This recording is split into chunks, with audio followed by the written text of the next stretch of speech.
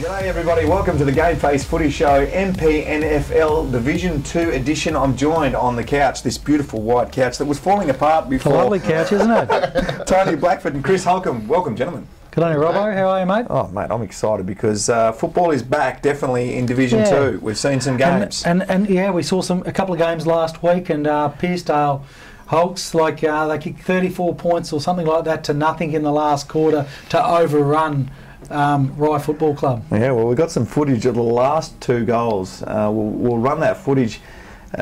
Two great clubs. Obviously, you know a lot more about these two. Pearcedale, tell us where their form's at. Yeah, and both clubs, like Pearcedale lost a lot of good players in the off-season, and Boris Hamilton has come across. He's always been an understudy development coach. He takes on a senior job for the first time. So does Adam Kirkwood from Rye. So they were both coaching their first senior game. And look, Rye had the upper hand all day, but Pearcedale come home with a wind, and they used that wind, and to hold Rye scoreless and to kick the last two goals to end up winning by 10 points. Don't you love games like that? Mark Holt kicks 4 in his first game for MPNFL. First game for Coringal, obviously spent decades at Cranbourne. Yes, and been a multiple goal scorer, hasn't he, Holtz? Yeah, he kicks big bags. He looked a little bit scratchy on the weekend. Although it was a little bit wet. Bit slippery early. Windy. Yeah, windy and Skills wet. weren't good. No, and as the ground dried up, he'll get better. And I think that Holt will beat up on a lot of sides somewhere along the line. He will. He's a big, strong man. They won't have the power to be able to go with him, and especially if they can get their supply down to him a lot quicker and easier. There's not many full forwards like that anymore. No, there used to be heaps when we were coming through. Big brooded full forward that you beat you over the head if you hit him too hard. Football's different these days, though, isn't it? You know, it's a running game. You know, sticking it full forward. Like, he's a big body and he like to body up. But the thing about Holdy in his younger days, he could really get something off the ground. You know, push and shove, pick up, and kicking on the run goal. I don't know what he's going to rely on his marking anymore. Someone that certainly relies on his marking a lot is Travis Cloak, because he's absolutely brilliant at it. One of the best clunkers I've ever seen, especially at AFL level. He's at Collingwood, but he's at the Yabbies now, boys.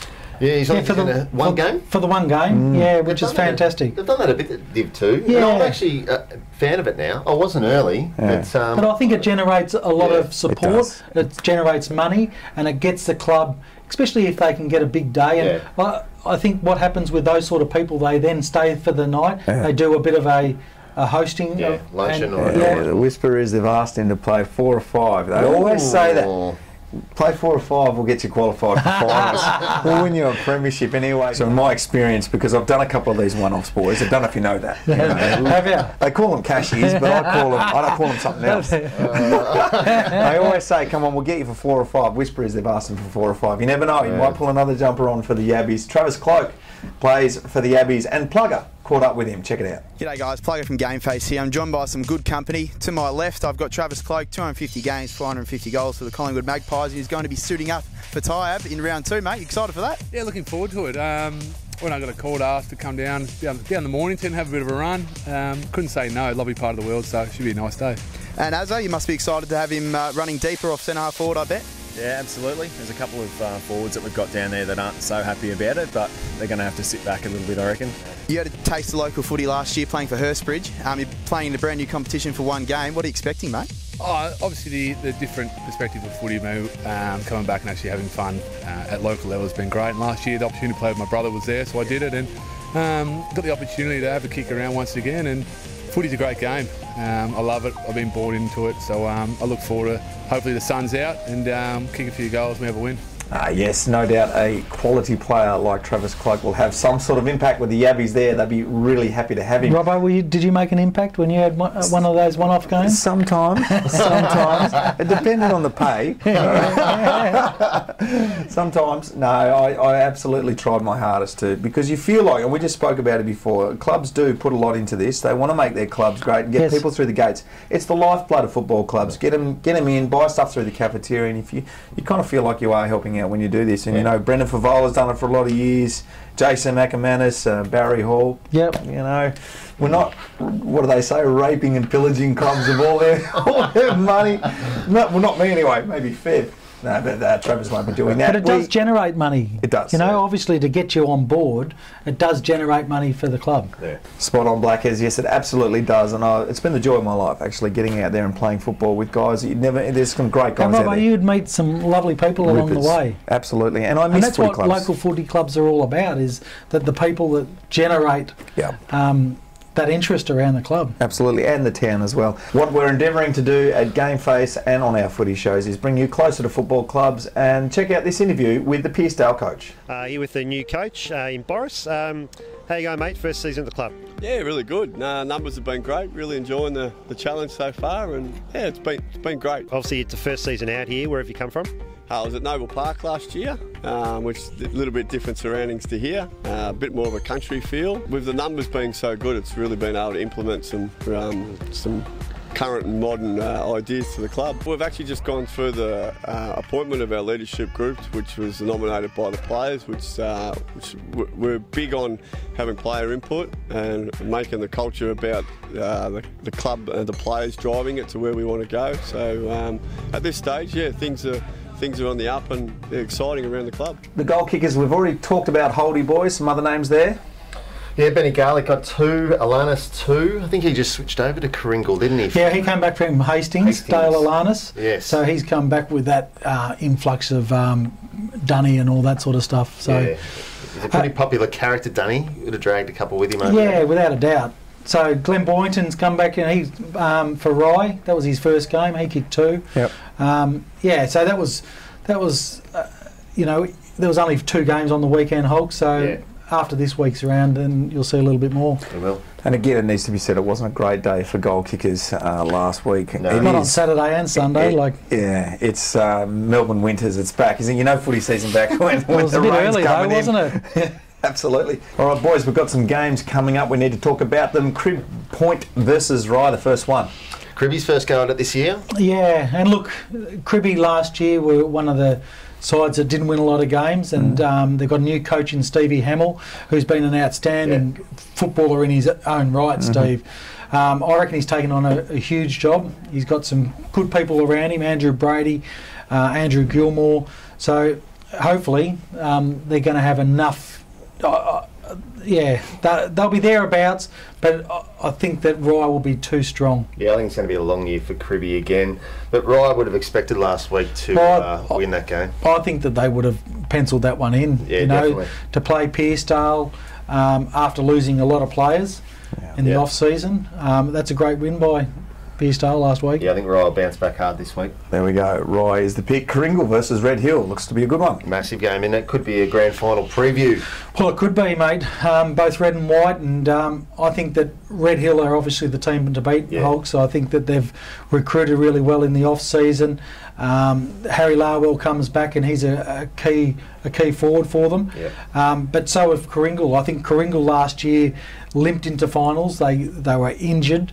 They had a lot of injuries, whereas they started off the season quite well. Stanley comes back into that side. So does the fella from the Eastern Districts. I can't think of his name, but he's a very good player too, Holtz. Yeah. I can't think of his name, but Holt will straighten them up. Yeah. I think it's going to be huge too with that young Red Hill ruckman against. Did you see any of Goodall on the weekend? No. Been in a good paddock. Yeah. Yeah, I think but he always has. How did he ruck though? Oh, yeah, right. Yeah. Not too bad. Yeah, and Harry Wimpope, he's a really good ruckman for Red Hill. He is. Yeah, he is. But look, James Fletcher back too. He was at Richmond for 2 or 3 years. Still on the list up there, I think. But isn't he in the leadership group at Richmond? No. I don't know if he will. I think he's going to play more footy back at Red Hill, which would be good for them. Yeah.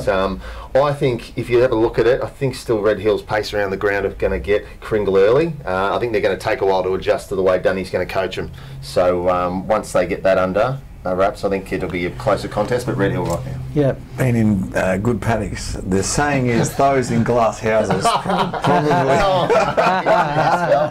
Move on to the next game really quickly. Another tasty one, Langwarren versus Chelsea boys. Yeah, cracker.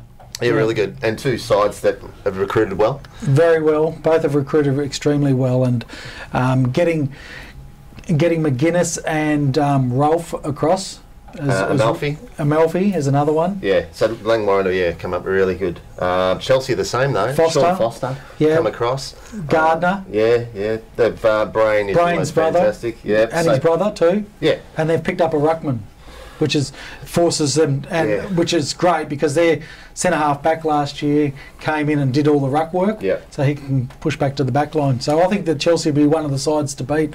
I think Langwarren at home in a real close one. I don't think you could get too much into round one. I think it could go either way. I don't think this will have too much bearing on what will happen come September. But I'd probably lean toward Langwarren. Right. We'll move on to the next game. Two proud clubs, Pearsdale versus Devon Meadows. Should be a nice tough affair, this one. Yeah. Definitely. Pearsdale obviously getting that win, they'll be happy and up and about. Devon had a crack but just missed out against Kooringal, who's probably they didn't think that they were going to get that close to.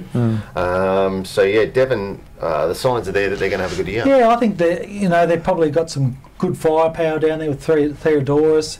I think it was great for Pearsdale. I think they've banked on blooding all these young kids and it was really good for them last week. It gives them a lot of belief and it's great for the coach, because what he's implemented in the off-season, he's got the reward for it straight away. I think Devon Meadows in a real close one though. I'm with him. Boys have both got Devon Meadows. Let's move on to Somerville versus Seaford. Mass exodus at Somerville. Yeah. I don't know what's going to happen there. Yeah, I think, look, Sammy, Sedgwick's going to be their captain, which is great. He's been a stalwart of the club, and I think that they'll be on the fringe of just outside the finals. I think Seaford have got a lot of their ex-players back to the club.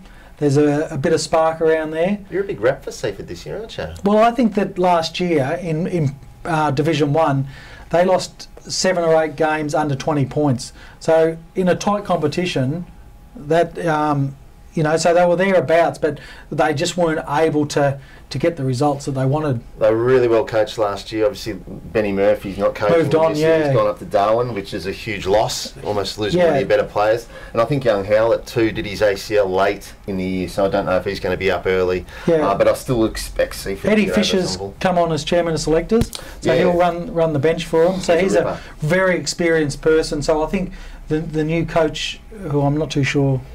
I'm not sure either. No. I know Rourke's captain this year. Yeah, which is great, but I think he's going to have a slow start, isn't he?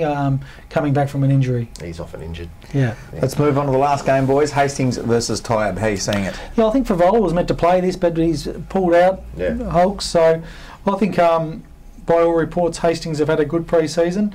I was wrapped with the way Tyab went about things last year, and this time last year, Tyab led Hastings by 24-30 points and were overrun. I think they're a better and more equipped side now. So if they can get that start, I don't think they'll let it up. I think if we had looked at the game last year, round 1, we were saying that Hastings by 25-30 goals. Yes. With Ferb not playing, a couple of Lev Hastings, with Ty picking up a few, you'd almost lean toward a Yabby victory. Yeah, I think the Yabbies would have done a good solid pre-season. But Hastings at home are always hard to beat. Yeah. I'll still take Hastings. The boys have dissected the bejesus out of this one and given us all the inside goss. I'm going to be watching very closely who wins these ones, because I reckon you guys are absolute... Well, you're geniuses when it comes to the MPNFL. Sounds good, but you're going to make up most of it. They've got all the info, sounds that's for sure. We get called words. We'll take it. You're always going to guarantee on a pump up with me, boys. I always try to make you feel good because you're great guys, and so am I. And this has been a great show. GameFace, MPNFL Division 2. Thanks to all of our wonderful sponsors. Thanks to Tony Blackford and Chris Holcomb. Good on you, boys. We'll see you next week. Thanks very much. Come back. We'll see you then.